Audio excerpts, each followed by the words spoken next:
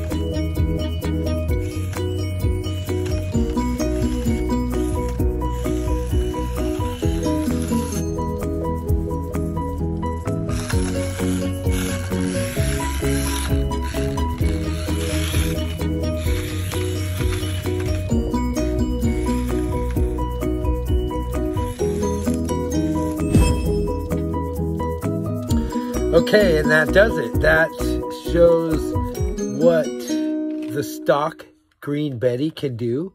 And after the mods, that's completely stock. The only thing I done different was I put wheel spacers on. So the wheels are a little bit wider, but there's no weight in it. Nothing, and they're stock. Everything else is stock other than the wheel spacers. So that's it. Let's start the first mod, which is, I already put the wheels together, so the wheels are done. The next mod is the links. So I'm going to be replacing all the links on this, as well as the bottom plate. So stay tuned. That'll be the next episode. Thanks for watching, and as always, find time to RC, baby.